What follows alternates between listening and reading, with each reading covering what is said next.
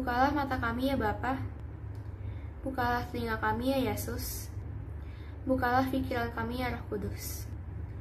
Segala puji, hormat, dan kemuliaan hanya bagi Bapa, Anak, dan Roh Kudus. Kasih setiapmu yang kurasakan lebih tinggi dari langit biru. Kebaikanmu yang telah kau nyatakan lebih dalam dari lautan. Berkat-Mu yang telah ku terima sempat membuatku terpesona. Apa yang tak pernah ku pikirkan, yang Kau sediakan bagiku. Siapakah aku ini Tuhan? Jadi biji matamu. Dengan apakah ku balas Tuhan, selain puji dan sembah. Ibadah saat ini kita awali dengan suatu pengakuan bahwa pertolongan kita adalah di dalam nama Tuhan yang menjadikan langit dan bumi. Kasih karunia dan damai sejahtera dari Allah Bapa, cinta kasih dari Tuhan Yesus Kristus, dan persekutuan indah dengan Roh Kudus kiranya memberkati saudara dari sekarang sampai selamanya. Pertolongan kita datangnya dari Tuhan yang menciptakan langit dan bumi. Damai Kristus besertamu. Teman-teman yang terkasih, seringkali pengetahuan kita tentang Tuhan tidak sejalan dengan perilaku hidup kita. Kita tahu apa yang baik, tetapi kita enggan melakukannya. Kita tahu Tuhan begitu maha kuasa, tapi kita sering tidak mengandalkan Dia di dalam usaha-usaha kita. Tanpa disadari, kita sedang meragukan kuasanya. Kita jadi sangat mudah khawatir, bahkan putus asa ketika menghadapi berbagai kesulitan. Kita menjadi begitu lelah sehingga kita tidak lagi berpikir panjang untuk melakukan dosa, berbagai jalan pintas yang tidak sesuai dengan kehendak Tuhan. Pada saat ini, saya mengajak teman-teman semua untuk berdoa secara pribadi. Mari kita mengakui segala dosa kita di hadapan Tuhan. Tuhan kita adalah Tuhan yang bangkit dan berhasil mengalahkan kematian dan mengampuni segala dosa kita. Ia menyelamatkan saat kita lama terhimpit dosa. Kau Tuhan di hidupku, Kau berikan hidup yang baru. Darah-Mu menyucikan, pulihkan hatiku. Ku nyatakan Kaulah segalanya. Engkaulah sumber pengharapan. Kuasa-Mu sanggup menyembuhkan. Jiwaku pun berserah hanya kepadamu. Yesus, Kaulah segalanya. Karena salib-Mu ku hidup. Karena salib-Mu ku menang. Engkau yang berkuasa, sanggup untuk melakukan mujizat-Mu. Karena salib-Mu ku hidup. Karena salib-Mu ku menang. Engkau yang berkuasa, sanggup untuk melakukan mujizat-Mu di hidupku. Bagi setiap kita yang tulus mengakui dosanya, Tuhan telah memberikan anugerah pengampunan yang dinyatakan dalam 1 Timotius 4 ayat 11-16. Beritakanlah dan ajarkanlah semuanya itu. Janganlah seorang pun menganggap engkau rendah karena engkau muda. Jadilah teladan bagi orang-orang yang percaya dalam perkataanmu, dalam tingkah lakumu, dalam kasihmu, dalam kesetiaanmu, dan dalam kesucianmu. Sementara itu sampai aku datang, bertekunlah dalam membaca kitab-kitab suci, dalam membangun, dan dalam mengajar. Jangan lalai dalam mempergunakan karunia yang ada padamu, yang telah diberikan kepadamu oleh nubuat dan dengan penumpangan tangan sidang penatua. Perhatikanlah semuanya itu, hiduplah di dalamnya supaya kemajuanmu nyata kepada semua orang. Awasilah dirimu dan awasilah ajaranmu. Bertekunlah dalam semuanya itu, karena dengan berbuat demikian, engkau akan menyelamatkan dirimu dan semua orang yang mendengarkan engkau. Dalam Kristus engkau telah diampuni. Damai Kristus besertamu. Tuhan, Kau gembala kami, tuntun kami domba-Mu. Berilah kami menikmati hikmat pengorbanan-Mu. Tuhan Yesus, Juru Selamat, kami ini milik-Mu. Tuhan Yesus, Juru Selamat, kami ini milik-Mu. Janji-Mu Kau terima kami, walau hina bercela. Yang berdosa Kau sucikan, Kau bebaskan yang lama. Tuhan Yesus, Juru Selamat, kini kami berserah. Tuhan Yesus, Juru Selamat, kini kami berserah. Kehendak-Mu kami cari, ingin turut maksud-Mu.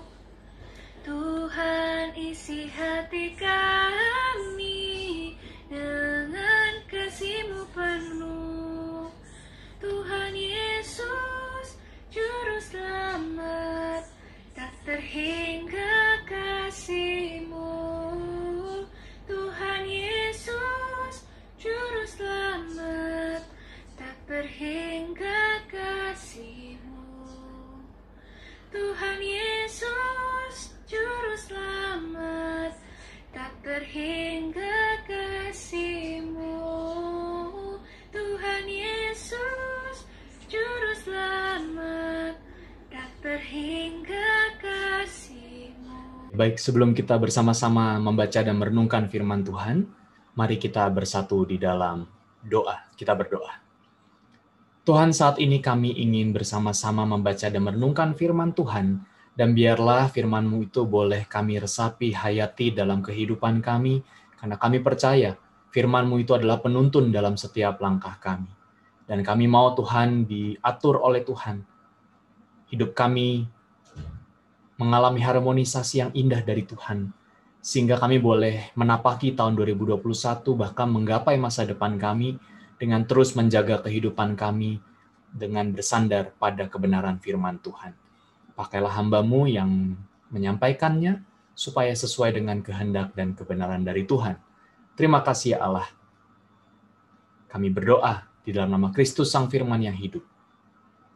Amin.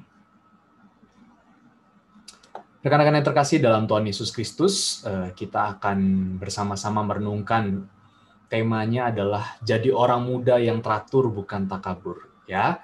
Nah, untuk itu saya mau izin untuk share screen dulu buat kita semua. Iya, semoga share screen saya kelihatan ya, teman-teman dan Bapak Ibu saudara-saudara sekalian. Oke, jadi orang muda yang teratur bukan takabur. Ya, diambil dari 1 Timotius pasal 4 ayat 11 sampai 16. Ya, saya akan membacakan untuk kita sekalian. 1 Timotius pasal 4 ayat 11 sampai 16. Demikian dinyatakan buat kita. Beritakanlah dan ajarkanlah semuanya itu. Jangan seorang pun menganggap engkau rendah karena engkau muda. Jadilah teladan bagi orang-orang percaya dalam perkataanmu, dalam tingkah lakumu, dalam kasihmu, dalam kesetiaanmu dan kesucianmu. Sementara itu sampai aku datang, bertekunlah dalam membaca kitab-kitab suci dan membangun dan dalam mengajar. Jangan lalai dalam mempergunakan karunia yang ada padamu, yang telah diberikan kepadamu oleh nubuat dan dengan penumpangan tangan sidang penatuan. Perhatikanlah semuanya itu. Hiduplah di dalamnya supaya kemajuanmu nyata kepada semua orang. Awasilah dirimu sendiri dan awasilah ajaranmu. Bertekunlah dalam semuanya itu, karena dengan berbuat demikian engkau akan menyelamatkan dirimu dan semua orang yang mendengar engkau. Nah, ini yang akan menjadi dasar perenungan kita pada hari ini. Dengan tema tadi apa? Menjadi anak muda atau menjadi orang muda yang teratur, bukan takabur. Ya, kalau kabur-kaburan biasanya sering ya, apalagi kalau masa PJJ begini, kabur-kaburannya gampang ya. Close video, close mic atau off mic, selesai. That's it. Tapi jangan dilakuin bro, sis. Kasihan Bapak Ibu Guru sekalian ya. Nggak enak semuanya. Nah, saat ini tema kita mau menegaskan tentang kehidupan orang muda. Saya yakin teman-teman pasti masih usia muda begitu ya. Sama, kita nggak jauh beda. Ya, muka saya aja yang agak sedikit tua. Jiwanya tetap muda. Nah, teman-teman bicara soal orang muda begitu ya. Salah satu yang sering muncul ke dalam permukaan ya, sikap orang muda adalah seperti ini teman-teman. Sikap bodoh amat. Bahkan ada buku yang sempat beredar di salah satu toko buku terkenal begitu ya, mengatakan membangun sebuah sikap bodoh amat. Waduh, ya, membangun sebuah sikap bodoh amat. Sadar atau tidak, seringkali kita sebagai orang muda itu menampilkan kebodoh amatan kita. Alah, kepada orang-orang atau bahkan bagi diri kita sendiri. Bagi diri kita contohnya apa? Bodo amat lah. Diri gue kok. Gue mau ngapain aja terserah. Gue mau pakai baju apa aja terserah. Gue mau mandi terserah. Nggak mandi terserah. Nggak gosok gigi terserah. Pokoknya semua terserah. Bodo amat orang mau ngatain apa. Ini diri gue gitu ya. Mungkin juga PJJ ini ada yang nggak mandi. Ada yang masih belum cuci muka dan seterusnya. Bodo amat. Jadi dari segi penampilan kita merasa, bodo amat lah. Gak usah peduliin lah. Hidup-hidup gue feel comfort kok dengan yang seperti ini, gitu ya. Nah, yang kedua juga masih bicara soal diri kita, gitu ya. Diri kita dengan ruangan yang ada di sekitar kita. Contohnya adalah ruang privat kita, ruang kamar kita. Bodo amat lah, kamar gue mau ngapain aja terserah. Gue habis makan ciki, gue buang. Gue habis makan mie instan, makan nasi goreng, semuanya. Piringnya ditaruh, geletakin aja, terserah. Baju selesai dipakai, ditaruh begitu aja, dilempar. Ya, bangun tidur, selimut, udahlah itu nanti ada yang beresin, bodo amat. Ya, jadi kamarnya begini teman-teman.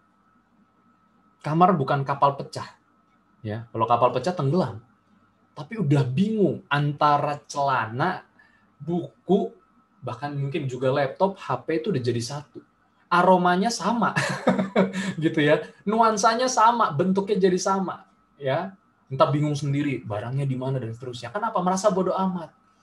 Ya, gue nyaman kok dengan kamar gue yang berantakan ini. Gue nyaman dengan barang-barang yang nggak teratur ini.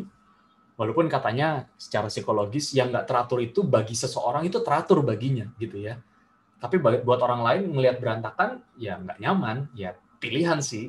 Tetapi lagi-lagi kalau dasarnya adalah sebuah cara bodoh amat, nah ini hati-hati. Gitu ya, ini hati-hati. Nah, atau juga bodo amatnya, nah ini mulai ke orang lain. Maksudnya apa? Asal ngomong, teman-teman. Asal jeplak kalau kata bahasa Betawi mah, begitu ya. Asal ngomong, asal bunyi. Dikit-dikit nyeletuk. Guru ngomong nyeletuk. Ya, kalau misalnya onsite gitu ya. Lalu orang tua ngomong nyeletuk. Ditimpalin aja. Mungkin ada sisi baiknya ya, kita berargumen, kenapa nggak boleh gitu ya. Tetapi kalau argumennya nggak berdasar, nah ini yang berbahaya. Karena apa? Kita merasa bodoh amat. Orang lain sakit hati dengan perkataan kita, ya bodoh amat. Yang penting gue gitu ya, gue udah memberikan atau ngucapin apa yang gue pengen ngucapin daripada gue tahan-tahan sendiri, gitu ya. Jadi bodoh amat deh dia mau sakit hati mau enggak. Bodo amat perkataan gue itu perkataan yang benar, perkataan yang baik, atau perkataan yang justru malah menyakiti hati orang. Gitu ya. Nah, itu dari diri kita. Lalu kemudian makin melebar kita ke orang lain. Ada orang ngomongin kita, ada orang nggak suka dengan kita, maka kita kemudian kayak gini aja. Talk to my head, bodo amat. Whatever you talk, bodo amat. Gitu ya. Terserah lo mau ngomong apa. Nih, lo ngomong sama tangan gue aja. Gitu ya. Bodo amat deh. Lo mau bilang gue jelek, lo mau bilang gue bau, lo mau bilang gue apa kek, ya terserah lo gitu ya. Kalau anak zaman sekarang kan begitu ya. Bodo amat, talk to my head. Ngomong nih sama tangan gue. Lo mau ngomong apa, masuk kuping kanan, keluar kuping kiri, terserah. Bodo amat. Ya. Lalu juga masuk lagi ke ranah-ranah sosial media kita. Kita bebas komentar apa aja. Kita bebas mau nge-like, dislike, unfollow, apalagi tuh, blog, dan seterusnya. Apapun itu, media sosial yang kita punya, terserah, bodo amat. Ada cowok gebet cewek, ikutin IG follow IG-nya. Lalu kita bodo amat. Siapa dia? Ya memang sih teman satu sekolah, tapi saya nggak suka dengan dia, bodo amat. Jadi banyak sekali lah contoh-contoh di media sosial yang menunjukkan kita sikap bodo amat. Bahkan termasuk tadi komentar yang asal ngomong. Tapi ingat, hal itu juga bisa berbalik kepada kita. Orang asal ngomong terhadap kita. Nah, yang terakhir juga bodo amat selama PJJ. Ya, nanti PJJ cuman jidat doang, cuman ada gambarnya dibuat burem sengaja, ataupun juga dibuat gelap ya. Jadi yang kelihatan cuman yaitu kayak semacam meraba-raba, gurunya ngeliat ini siapa, ini murid saya bukan, dan seterusnya. Merasa bodo amat. Guru mau ngomong apa, whatever lah. Ya, guru mau ngomong apa, ada HP di samping gue bisa main games, bahkan juga diminimize, lalu kemudian main game online di PC, di laptop, dan seterusnya. Apalagi PC-nya udah luar biasa supportnya. Nah teman-teman, spiritualitas bodo amat atau kebiasaan bodo amat itu bisa menjadi spiritualitas yang membuat diri kita bukan hanya nggak tahu apa-apa atau ngerasa jadi kehilangan feel terhadap orang lain, tetapi juga justru menjadikan diri kita sebagai orang yang sombong. Atau bahasa tema kita takabur, merasa dirinya mulia, merasa dirinya paling oke, merasa dirinya paling hebat, dan kemudian bebas melakukan apa aja. Bebas menjadi diri apa aja, tapi justru malah merugikan orang lain. Nah, ini yang bahaya. Ini yang ayahab, ya, bahaya ayahab. Berpersoalan nih teman-teman. Mungkin kalau kita mikir, ya terserah, ini masa-masa muda gue harus menikmati dengan asik, enjoy, asoy, yahut, dan seterusnya. Tapi kalau itu diterus-teruskan, kalau jadikan kebiasaan lama-lama jadi spiritualitas itu maksudnya apa? Kalau nggak kayak gitu rasanya bukan kamu gitu ya. Kalau nggak bodo amat rasanya bukan kamu, nah ini yang bahaya. Maka dari itu kita mau belajar dari seorang muda juga nih teman-teman. Namanya Timotius. Ya, siapa dia sih? Timotius adalah anak didikan Paulus. Pernah suatu kali dia bersama Paulus menulis surat kepada jemaat di Tesalonika dan surat kepada Filemon. Ya, jadi menarik nih. Dia seorang muda yang dipakai oleh seorang Paulus mengabarkan Injil dan melayani di Efesus. Nah, ketika dia melayani di Efesus, Paulus lagi di penjara. Jadi nggak ada temannya nih. Timotius sendirian, masih muda sendirian, mimpin jemaat, ya, memberitakan firman Tuhan, tugasnya berat, ada banyak respons yang tidak baik ataupun juga yang menentang dia. Nah, di sini Paulus menekankan sebuah pesan ataupun juga beberapa pesan yang penting buat Timotius, teman-teman. Jadi 1 Timotius pasal 4 ayat 11-16 merupakan pesan itu. Pesan Paulus untuk pelayanan Timotius yang masih muda itu. Kenapa sih kok masih muda banyak dinasehatin oleh Paulus? Supaya apa? Supaya nanti hasil yang dia lakukan, yang Timotius lakukan, itu tidak menjadi bumerang buat dirinya. Dan yang terlebih penting dari itu adalah supaya panggilan pelayanan, tugas perutusan, sebagai seorang pekabar Injil, rasul, anak didikan rasul itu dapat terwujud demi kebenaran Injil buat orang lain. Jadi tugasnya mulia, tujuannya mulia. Maka dari itu Paulus memesankan nasihat-nasihat yang mulia buat Timotius selagi muda. Gitu ya. Biasanya kalau udah semakin tua, semakin dikasih tahu semakin susah. Karena apa? Sudah punya pemahamannya sendiri. Sudah punya konsepnya sendiri. Kalau kita debat, ayo. Tapi kalau masih muda, masih bisa pembentukan. Masih pencarian, gitu ya. Nah, apa sih pesan Paulus buat Timotius? Ini guys. Yang pertama adalah, jangan ada seorang pun, ya bukan masalah itunya, tapi jadilah teladan. Dalam perkataan, tingkah laku, kasih, setia, dan kesucian. Kompleks tuh. Lalu yang kedua adalah jangan lalai mempergunakan karunia yang ada padamu. Kemampuan yang diberikan jangan dilalaikan, apalagi diabaikan. Untuk apa? Untuk merasa bodoh amat tadi itu loh. Gue mampu untuk nyanyi, gue mampu untuk melakukan hal satu dengan yang lainnya, tapi gue merasa bodoh amat kalau ada orang yang butuh pertolongan. Ya kan? Nah, ini teman-teman. Maka dari itu, awasilah dirimu dan awasilah ajaranmu. Itu kata Paulus kepada Timotius. Ini pesannya, teman-teman. Panjang ya, tapi sebenarnya ada 3 poin penting di dalam firman Tuhan hari ini buat kita. Yang pertama adalah supaya si Timotius tidak menjadi orang yang sombong, orang yang takabur, merasa dirinya mulia. Paulus mengingatkan Timotius untuk pertama-tama memiliki yang namanya integritas. Antara tindakan, ucapan, nilai-nilai kehidupan, bahkan nilai-nilai Kristus itu sinkron. Ibarat puzzle gitu ya, ketemu plug gitu. Plug and play, ya, plug in, pas gitu. Jadi nggak ada tuh yang namanya menyangkali apa yang kita omongin, menjilat ludah sendiri gitu. Integritas. Paulus mau menekankan bahwa kehidupan yang teratur dimulai dengan sebuah integritas antara apa yang dipikirkan, dirasakan, dilakukan, diucapkan, dilihat, dan semuanya. Itu yang pertama-tama. Yang kedua adalah membangun spiritualitas. Kehidupan kerohanian, gitu ya. Tadi dikatakan membaca kitab suci, mendalami, mengajarinya. Tapi juga berdoa, me time bersama dengan Tuhan, dan seterusnya. Itu adalah cara membuat diri kita teratur. Teratur gimana? Teratur supaya hidup kita nggak cuma mengandalkan logika terus, tapi kemudian nilai-nilai imannya hilang. Keyakinan imannya hilang. Gitu ya. Nah, yang terakhir adalah pesannya Paulus adalah untuk menjaga kredibilitas.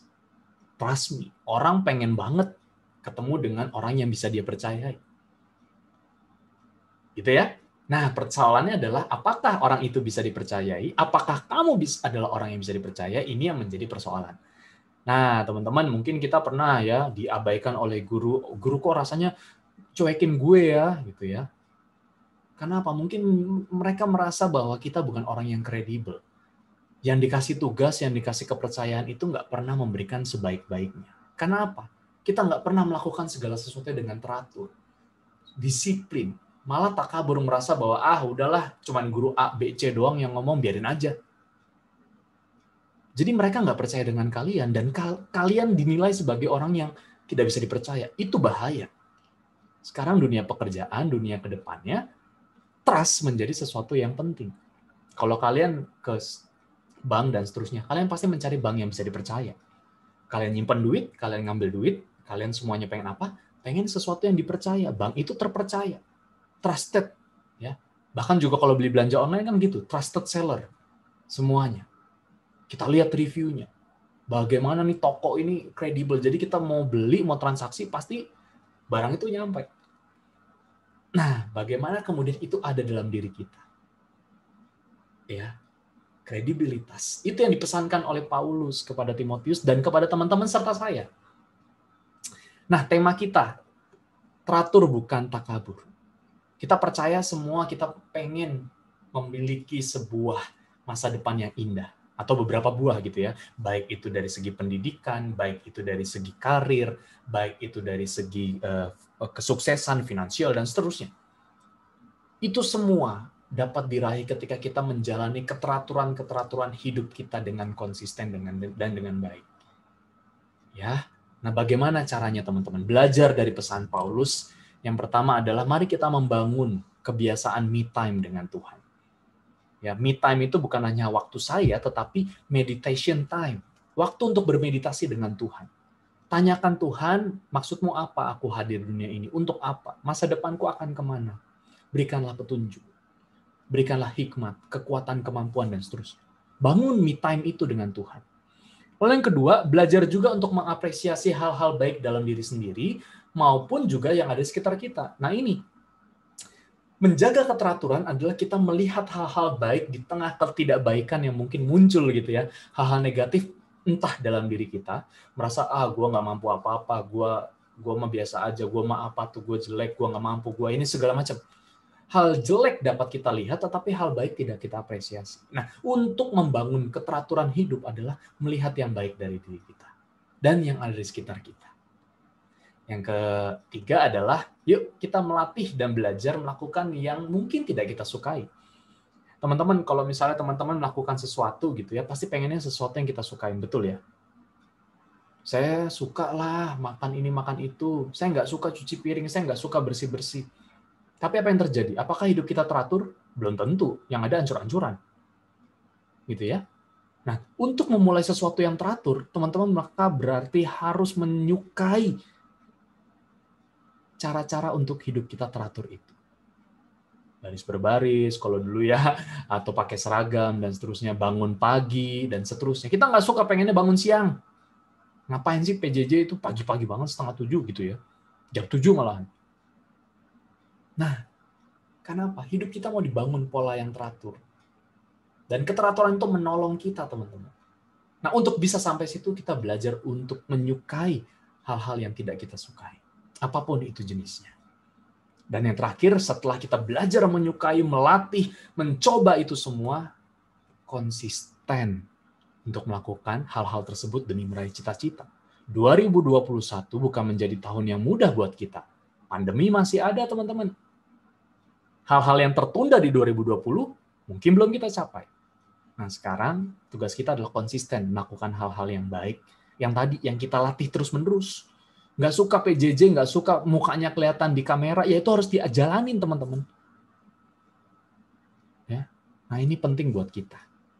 Biarlah hari ini firman Tuhan boleh menegaskan, meneguhkan kita untuk menjaga hidup teratur. Membangun keteraturan, bukan takabur, bukan menjadi orang yang bodoh amat, bukan menjadi orang yang nggak peduli apa-apa, tapi menjadi orang yang rendah hati di hadapan Tuhan, mau dibangun oleh Tuhan, mau diajar oleh Tuhan, dan bahkan mau melatih diri untuk menjadi pribadi yang lebih baik lagi. Saya yakin dan percaya rekan-rekan siswa SMAK 2 PENABUR Jakarta pasti memiliki hal ini.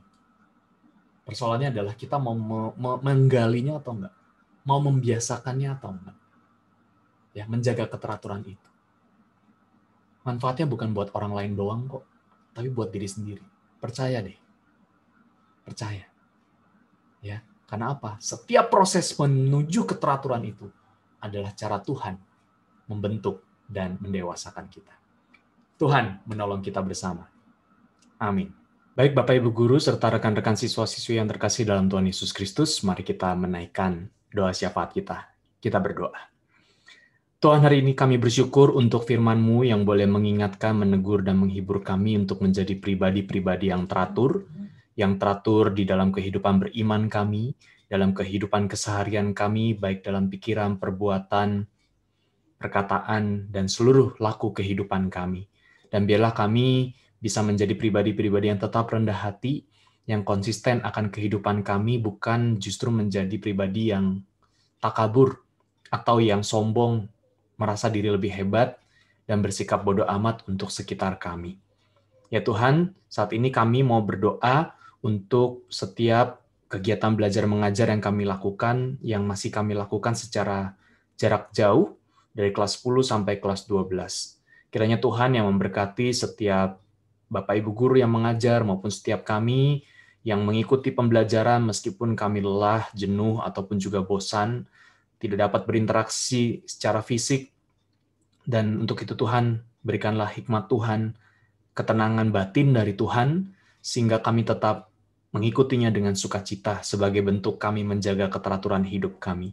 Dan kami juga berdoa untuk teman-teman kelas 12 yang melakukan persiapan untuk ujian-ujian menjelang akhir dari masa pembelajaran mereka di tingkat akhir di SMA ini. Kiranya Tuhan yang juga memberkati mereka, mempersiapkan fisik, mental mereka, kesehatan mereka, dan segala sesuatunya untuk bisa mengikuti setiap rangkaian ujian dan dapat memperoleh hasil yang terbaik yang dari Tuhan sendiri.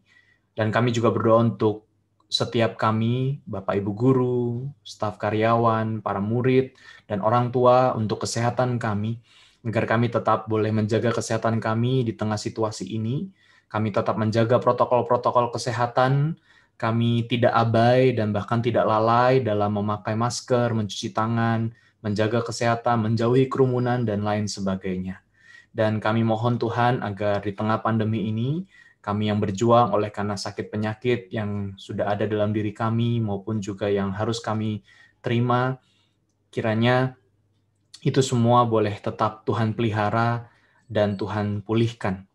Kami juga berdoa untuk PSB tahun 2021 untuk SMAK 2 Penabur Jakarta.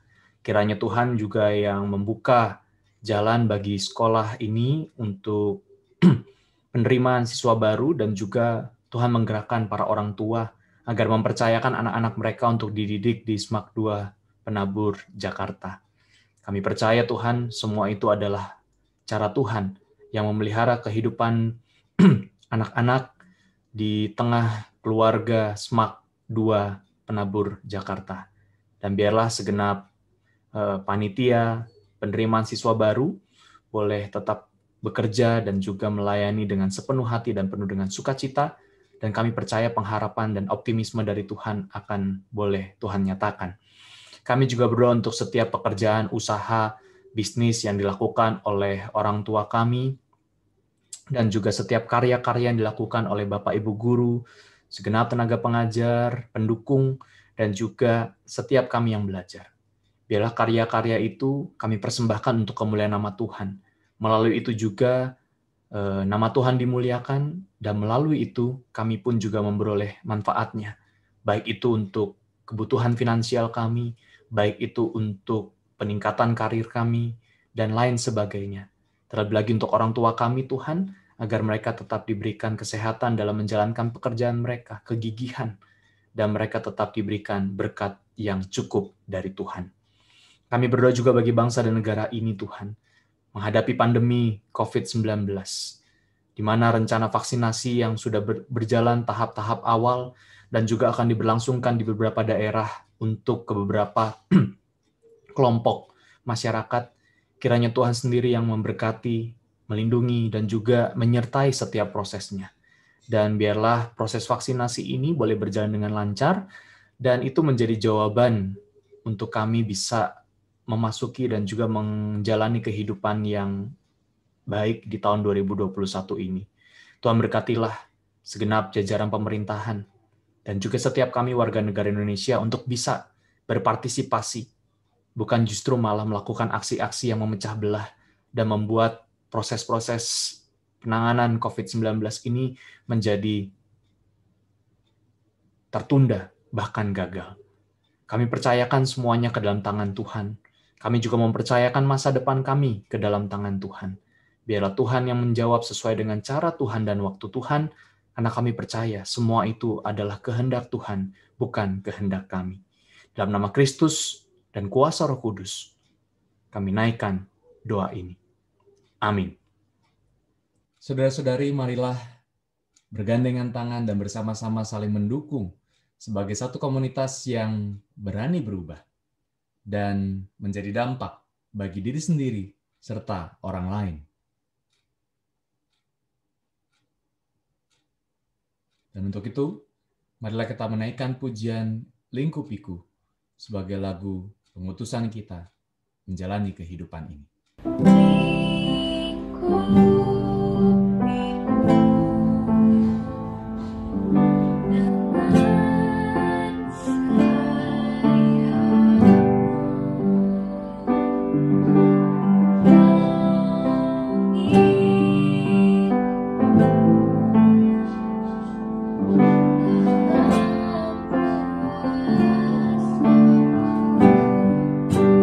Bisa amanai berkat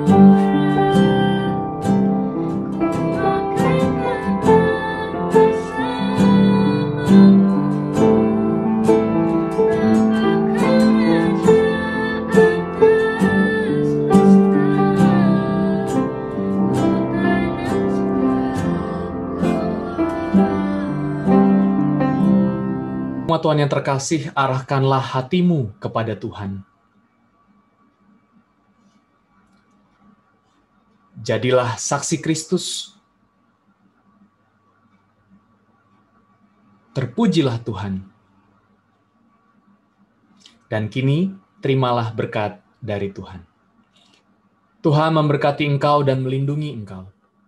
Tuhan menyinari engkau dengan wajah-Nya dan memberi engkau kasih karunia.